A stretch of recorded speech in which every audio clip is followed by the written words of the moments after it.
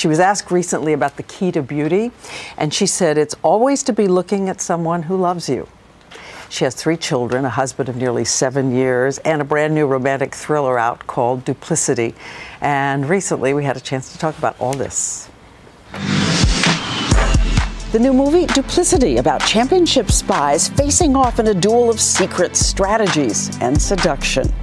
Clive Owen and Julia Roberts, the Julia of red carpet glamour, electrifying smiles, radiantly a movie star, while living inside her life. Home with husband Danny Moder, her 4-year-old twins Phineas and Hazel, and 21-month-old Henry.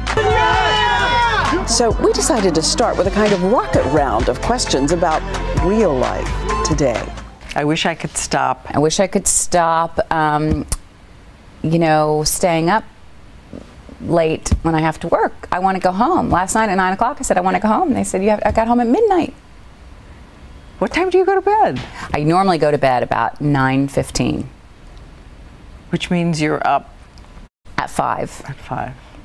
Before anybody stirs. But also, I mean, you know, the baby doesn't sleep through the night on a regular basis, so then there's that. I need my rest. I wish I could start exercising every day. When my children are sleeping, I think I just want to lay down right next to them, smell their sweet little puppy breath, right?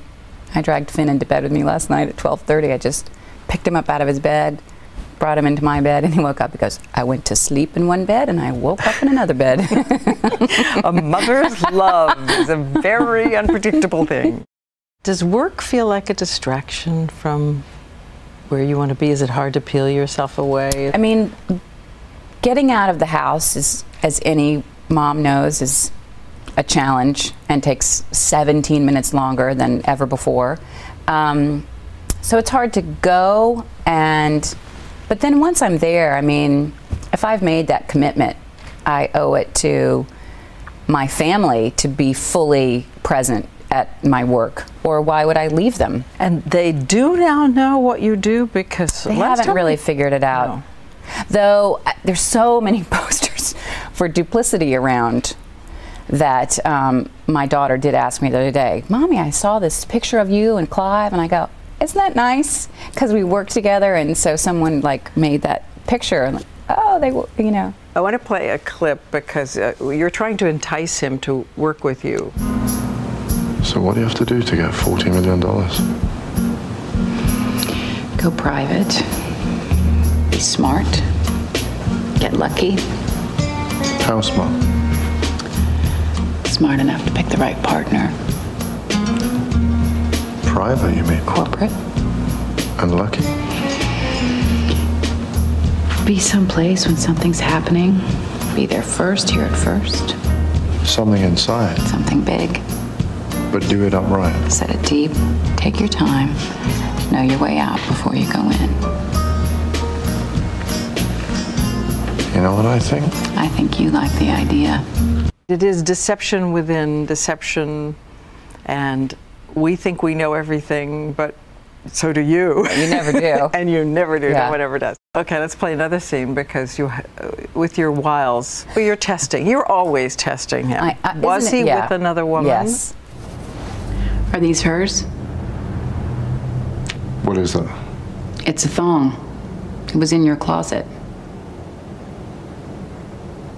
That's not possible. Well, whose are they? Nobody's, because it's impossible. Impossible what? That someone would leave them, or you'd forget? Or that I'd find them? Impossible, because I've been faithful. Which closet? Which closet? This is insane. You're denying this? Absolutely. The only woman who's been in this place since I moved in is the landlady, and she couldn't wear that as a wristband. So where do they come from? Look, I swear to you. Claire, I swear on all things good and true, I have no idea who they belong to. And the fact that you don't believe me, the fact that we've been through everything that we've been through, and that you still don't trust me on this is quite frankly disturbing. Well, in that case, I'll put them back on. Wretched.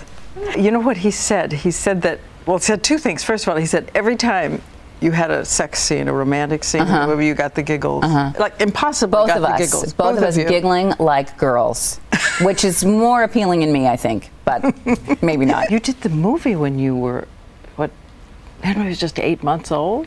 I think when we started, he was 7 months old, and when we finished, he was 10 months old and walking. Isn't that crazy? I couldn't exercise. I mean, there's no time, and you know, but I had a great understanding costume designer, Albert Walski, who cinched me up pretty well, and yeah, just you gotta hope for the best in those situations. How do you find time in the day for three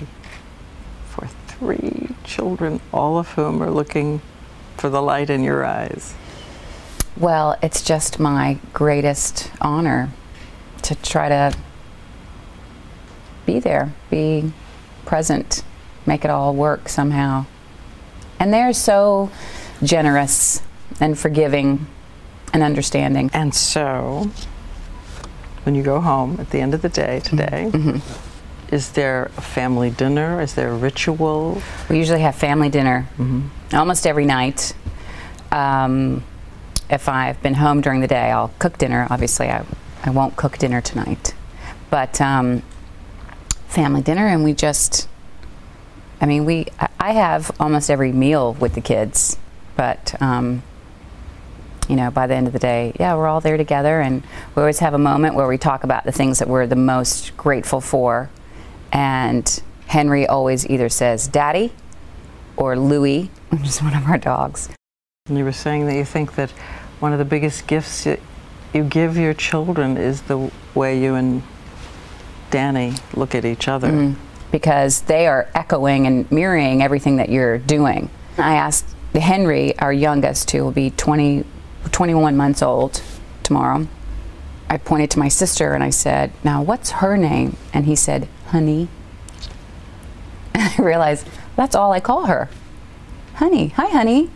What are you doing, honey? And it wasn't really part of my consciousness until he said that.